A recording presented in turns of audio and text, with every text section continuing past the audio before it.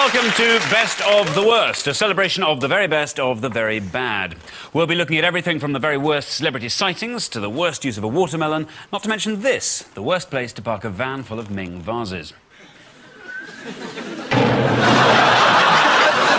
So let's welcome our guest this week on David Mitchell's team, comedian Alan Carr.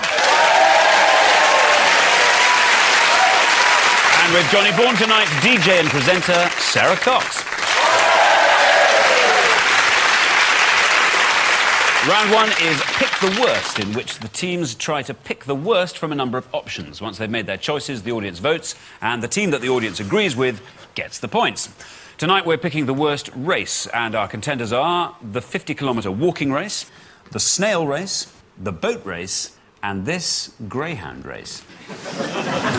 Is that the year they've tried to do the boat race without the boats? It's really nice that all the people have turned up to see posh people drown. Just to make sure. It'd be interesting to know when the last person died during the boat race. When was the last drowning? Gee, I don't think it's ever happened. Well, how can expect to be successful in the age of reality TV without a few deaths? The 50-kilometre walking race, I would think, is the shittest ever event. And I'll tell you why. You don't do it at school, no one does. Because no child thinks, when I grow up, I want to walk like a guy who's got really bad problems with his arse. What's wrong with this picture? Well, no one's turned up, have they? Even the people with the water have gone, sod it, they're walking. Is that a walking race where someone has incorrectly walked? You're absolutely right. Is it the guy in front who's just lifted his legs off a little bit too much? This is right, yeah. The rule is you have to have at least 1 foot in contact with the ground at any time. Yes, but if they're idiots for doing that, who is the twat that follows them for 50 miles to check all their feet are in contact with the ground? That's the lowest of the sporting umpiring world. You see, I think they don't have anyone like that, and they all walk weirdly out of the stadium and then leg it, and then walk weirdly in the stadium. Like in school where it's like, stop running in the corridors, and you do that funny kind of like, I'm not running. Maybe they were the kids who showed promise. Exactly. Walk in the corridor. Mind you, he shows promise as a walker. I'm going to bring you to the snail racing. Those guys know they're being photographed. Yes. They're thinking, this is a wacky occasion. Yeah. We'll put intense expressions on our faces. Look at the stupid little stadium thing they've done. What the hell's that? If this is a sport worthy of their attention, they should build a grandstand they themselves can sit in. Not a grandstand for other snails. Yes. They've not marketed it well because they've sold no seats at all to any slugs or any of them. The stand's completely empty. London's first professional snail race was started by John McCririck with the phrase ready, steady, slow. Which is odd, you'd have thought they might have got him to say something funny. Monkey and Greyhound. OK, Monkey and Greyhound. It's a classic. What you're looking at there was the forerunner for traditional greyhound racing. But then it turned out that the greyhounds used to hate the monkeys, and that's why it's so heavily muzzled. Because that greyhound wants to eat the monkey. So they just thought, sod this. What we'll do is we'll just take the monkeys off the greyhounds, we'll just have the monkeys bait them up with sticks. They just bait them up with sticks. No, I'm kidding. I'm not kidding. This is exactly... Ancient enemies, of course, the monkey and the greyhound. Whole areas of Africa were laid waste by the great monkey versus greyhound wars. An age-old question. Humans spank the monkey. It's nice to know that monkeys spank the dog. Monkey said it's understood to spank the dog, and that's where it came from. Racing monkeys on greyhounds was set up in Florida in the 1930s. Of course, for Americans, a monkey on top of a dog is a sport. For Koreans, it's set menu B. Any thoughts on what else we might have included? Can I mention horse racing? I think the fundamental problem with it is that it depends entirely on gambling. Now, when people say that we should gamble on something, they use the phrase, let's make this interesting. Now, I say, let's not make this interesting. Let's do something interesting. Let's do something you don't have to bet money on in order for it to be interesting. Yeah, this was pretty tedious, these horses going along, but now I'm completely ruined if that horse doesn't win, and actually it's holding my attention. Well, surprise, surprise. Why don't you just cut your own wrist and see if you get to the hospital in time? But can I just also say, in horse racing's defence, that it is massive on Channel 4, and we're right behind it.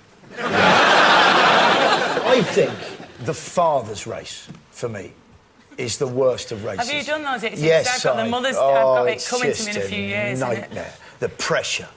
They've done the egg and spoon. They've done the sack race. They've done the always one three-legged. really sporty dad as well. He's like, oh. Yeah, he's limbering up, warming up his hammies. But it's all those kind of ones like egg and spoon, beanbag, three-legged race. I ate all those races because, for me, I was rubbish at cricket, rugby, football, so don't make up stuff for me to be shit at. You know what I mean? Don't. Yes. When I won that egg and spoon, Yeah. No, it was an awesome moment in my life. My point is that was the race I was really good at, was egg and spoon. Why does it suddenly stop when you're 9? Why don't they suddenly say, no, you've had done with that now? Why don't they take it up to Olympic level? Yeah. Let's see what some egg and spooners can do. No wonder we're so shit when it comes to the Olympics, because all our kids have trained to do sport, they don't fucking do that. How freaky would that be, though, in a marathon? There's a Kenyan running, and she looks to her left, and there's a man with an egg and spoon. Yeah. Maybe the egg and the spoon is what's missing from the speed walking. Because instead of having the guys looking at their ankles, sometimes if they're both off the ground, you just say, if the egg falls off, you're disqualified. Dave, you've tied that up brilliantly, haven't you? Because we finished where we started, it's a natural coda, beautiful. And your remark about it forms a framing device. It's wonderful. OK, so what's the worst then, teams? I am drawn to that one with that, monkey. It's just the monkey's face. He looks so pissed off, doesn't he? No, he's focused. The dog must be really confused, because dogs essentially have got the wrong end of the stick about everything anyway. When you own a dog, the dog thinks he's in some kind of pack with you, and therefore should attack postmen and not attack you. Dogs are idiots. I could outsmart any dog. But should we go for that one, then? I think so, yeah that monkey. OK, the greyhound. Well, Coxie, I think you're fundamentally wrong. Yeah. Firstly, if that was on telly, I would watch it. Would you? Oh, I'd watch monkeys, definitely, on greyhounds. I'd watch it all day. I'd buy videos, I'd go there. We'd have a favourite monkey. We might even get involved, Sarah and I, with breeding. Yeah. Is that an offer? You, me and a monkey. I think muzzles are quite sexy anyway. I'd go more and put them in the full rubber head mask. Both of them. And just before the trap's open, they, like, unzip the eyes and they're like, wait, well... But they unleash the gimp, strap him to the dog. I don't think it's fair to say that that's a good form of racing just because it's the one most likely to break down into some sort of cross-species gangbang. God knows the Oxbridge rowers have probably been in and out of each other's arses for the whole training period. OK. That's why we're not picking that one. We're saying walking, because none of us have ever watched it. It's for people who are no good at any other sports. It involves the lowest form of referee. These people actually think they're involved in a sport. That monkey on the greyhound, he knows he is. We're confident the audience will back us up. Well, what with all the you've managed to get them to say to you, I think you're right. I'm feeling absolutely screwed. Remember, audience, a vote for us is a vote for the people who lose. To score your points, the audience needs to agree with you, so let's see what they say. Audience, vote now. Coxie, I know they'll do the right thing. And I can tell you that the worst race is... walking.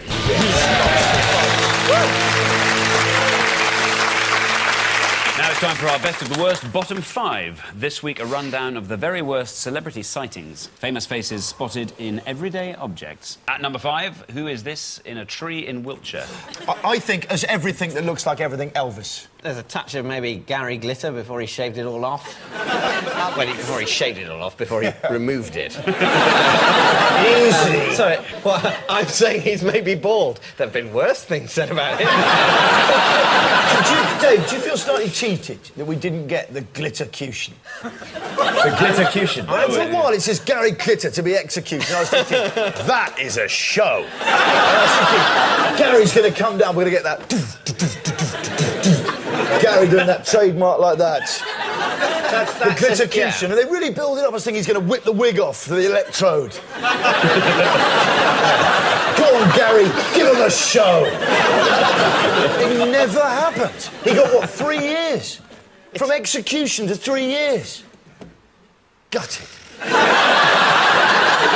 Yes, obviously it is Elvis Presley in a tree. But it is an uncanny coincidence, of course, because Elvis was killed by an awkwardly shaped log.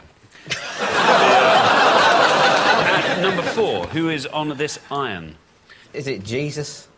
I think it might be the hair. Might be Cher or Jesus. Well, I'm going to give you a clue. Football and irritating. Kevin Keegan? No. Irritating pundit. Jimmy Hill. Yes, it's Jimmy Hill. This was discovered by Scotsman Brian Martin. The Daily Record asked Jimmy Hill to comment and instantly regretted it. At number 3, you may notice that the back of his head is missing. Oh, Kennedy. John F. Kennedy. Brilliant coxie. Brilliant. It is JFK. Tell Yep, you- President tell you- Kennedy. Spotted in some rocks. There is actually a mountain in America where the faces of some presidents you can actually make out really quite. It is uncanny. We've got that here, I think. See if you can spot them. There. At number 2, who is this in a gatepost in the street? There's not many celebrities with bird shit for eyes, though, is there? It's a bit like the Turin Shroud, and more look at it. Maybe Jesus pushed his head up against it. I don't know. The gatepost is in Liverpool, where he used to live. John Lennon. Yes, it is John Lennon. And Keith Andrews there is an old childhood friend of Lennon's. As you can see, he was the walrus. And at number 1, who can we see here? Oh, it's the kitten. Karen Carpenter. Is it Rasputin? It is Rasputin. It is! Genius! Yes! It is. Bloody hell. The Russian monk Rasputin in a kitten's ear. How did Rasputin die? Cyanide, then shot, then hurled in a river, and then when he they... fell in a cat's ear. Yes, he was poisoned, clubbed, shot 3 times, then thrown into an icy river where his body remained for 3 days. Police recorded a verdict of suicide. So, worst team at the moment is David and Alan, but still plenty to play for in part 2. See you in a minute.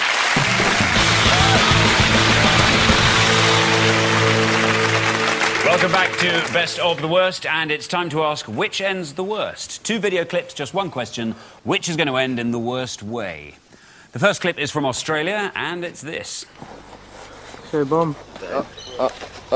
There it is. Uh-oh. It'll go. Yeah. So that's explosives in a melon, yeah? Even if you make me go to the hospital, that'd be sweet. But a hospital, some hospital, that's for weak dudes go to hospitals. Weak dudes go to hospital. Yes, and also people who've just had their heads blown off by dynamite. I think he'll be there later with his brain showing. Yes. No, I'm fine.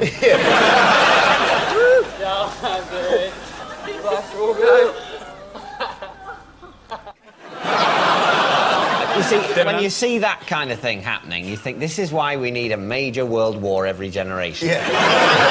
In order for young people like that, with the urge for self-destruction, to have some German guns to run at. Yeah. Rather than just pointlessly ruining a perfectly delicious melon. Or just running into battle with dynamite on their head. Yes. Right then, light the fuses for the morons. Go off any minute, sir. Well, run, man, run! Royal Regiment of Suicide Morons, ready for duty, sir!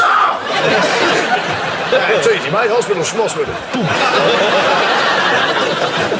Here is the second clip, and it's from Russia.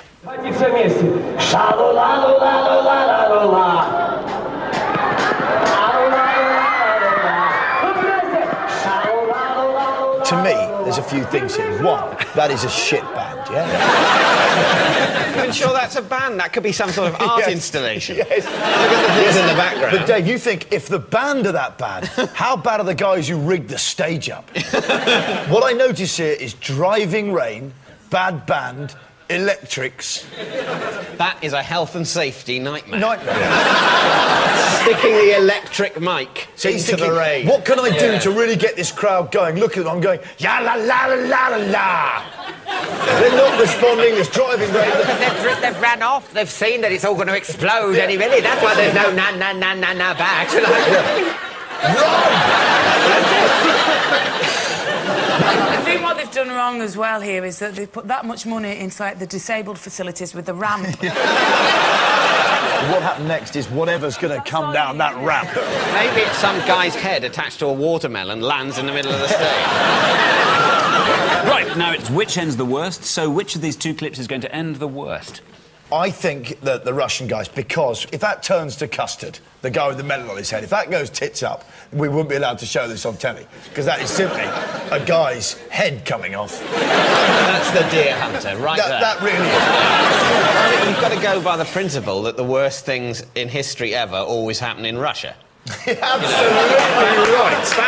Back with the war theme. In every world war, X people die. Half of them are always Russians. Oh. Even though Russia's usually on the winning side. So they say at the beginning of the war, however many of your guys die, we'll match. So you think the melon? Why do you think the melon? I think the watermelon's going to end up fine. I think it's just going to little bit, and I just think it's going to have a delicious starter. Coxie, what do you reckon? I just can't stop watching his white jeans and the Russian thing. That's why I'm hoping he dies. OK, so you're both going to go with Russia. Let's take a look, starting with this one. Hospital, schmospital. Go on. Jesus.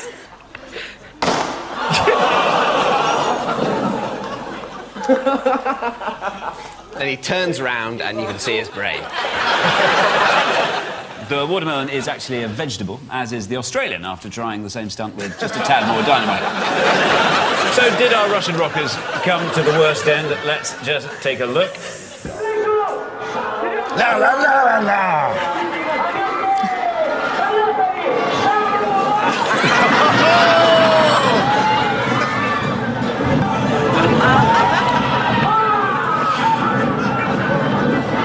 He's trapped under there.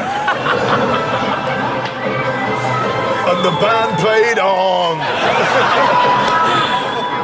Wow. In Russia, they just think it's part of the act. He's going on. Good man.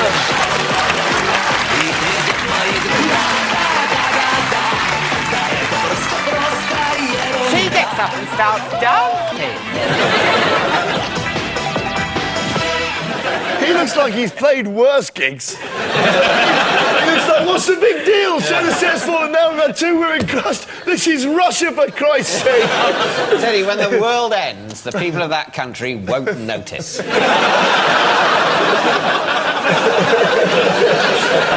The good news is the same set designer has just got the contract for James Blunt's next tour. So, by a knockout, the Russian clip ended the worst. The points, therefore, go to both teams. All to play for now as we turn to the Wall of Worst, our final quickfire round, 1 point per question, so fingers on buzzers. We start with worst bag. What's this bag designed to contain? David now. Is that just a very tiny woman who refuses to travel light? Tiny bag. New thing in Amsterdam, people can have a prostitute with them at all times. They buy them at the airport. What shag bag? The Scots call it a shag bag, everyone else tiny bag. In America, it's a hooker hold all. A hooker hold all. Yeah, I could have a bum bag. Yeah. Couldn't I? It's Alan's bum bag. Undertaker? She's a jet-setting undertaker. I'll give you the point. This bag is designed to contain a dead body. It is, in fact, a coffin. What do you think happens to the tiny bag at the end of the holiday? What's wrong with that? What's wrong with that? What's wrong with killing a prostitute? Worst sheep. What's special about this Romanian sheep? Johnny. Does he just refuse to fit in? Obviously, some sort of hilarious deformity, you know, an extra leg. Yes, exactly right. He's got 5 legs. Coxie! The farmer's daughter from Bolton. See? The farmer also proudly showed the press his 5-legged donkey until someone pointed out his obvious mistake. Worst offender in the USA SpongeBob SquarePants came under fire from born-again Christian groups for what? Johnny and for Sarah. being not only a big yellow sponge, but a gay big yellow sponge. Absolutely right. SpongeBob was depicted holding hands with Mermaid Man and Barnacle Boy. Apparently a coded message suggesting that gay sexuality is acceptable. I'm still banged on Balamory. But what about the pink one that lives in the castle on the hill alone? They should be worrying about him, not SpongeBob. Oh, yeah, what about Big Cook, Little Cook? Oh, yeah. Well, now they got their names, they're dirty bastards. You see, I get the History Channel, so I just watch solid Hitler. With a similar haircut.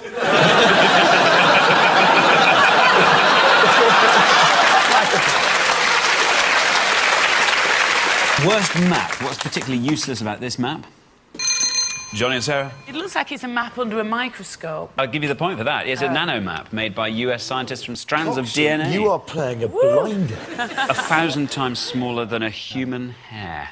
You're doing that, it's hard to look at. You should try folding it up. Why is it always a hair? It's always a human hair or the same, or smaller than a human fingernail. Yeah. And they always stick it in an ant's mouth, don't they?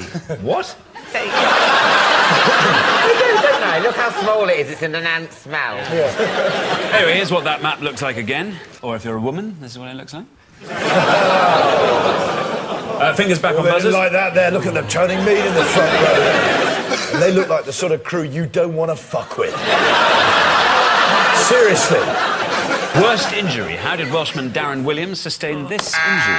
That does not, to me, look like a normal-shaped human skull. That looks like... Welshman Darren Williams. Yeah, no, I know. All I'm saying, I'm half Welsh myself. And half German. I'm not a fascist. Die, Hitler. I don't love Adolf Hitler, and I don't think that the Welsh are monkeys. What I'm saying is that maybe he has sustained some sort of injury that has made his jaw not quite where it should be. Is it a fishing weight? It's a fishing weight, yes. And he's cast it and it's somehow entered his head. Exactly right. He's yes. lived as a cod for 60 years. he thinks he's a cod. Terribly traumatising the day he was caught by his own father. Worst photo shoot. Have a look at this one. Explain what's happening here. President Bush is sort of doing lost property. The various things that get left around America. He goes through them every week. He's just been given some Lycra Speedos by a champion US university swimming team. Bush was so excited he put them on straight away, but was disappointed when he got to the pool and saw the no bombing sign.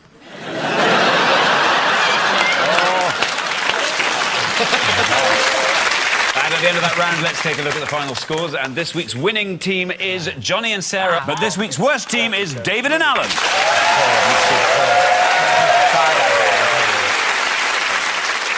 Our thanks then to Johnny and Sarah, David and Alan, and there's just time for a final look at this, the worst thing for a girl to see at the start of a speed dating evening.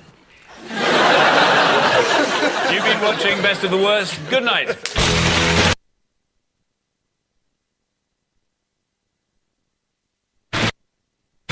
12 tonight, The Killers live, showing off tracks from the new album Sam's Town, makes the album chart show a must-see. Next tonight, Charlotte Church, Jessica Stevenson, Alan Cumming, and I tell you, if there was a swear box, it would make a sweet fortune.